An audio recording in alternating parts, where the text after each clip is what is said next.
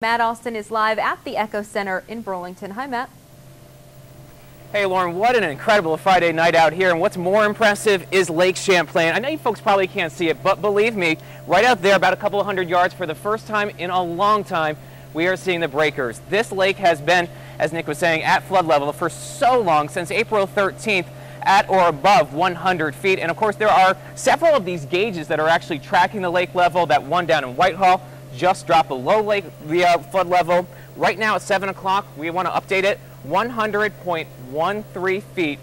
So that means it's 0.13 feet, or about an inch and a half above the flood stage. And the staff here at Echo, and as Nick was saying, it is going down so quickly. In the past few hours or so, we've seen it drop about a half an inch. And folks think that if this rate continues here in Burlington, we will be out of flood stage as early as possibly tomorrow. And that, of course, is great news for all the people who live and work and just want to enjoy this lake. We are live in Burlington tonight. Matt Austin, ABC 22 Local News.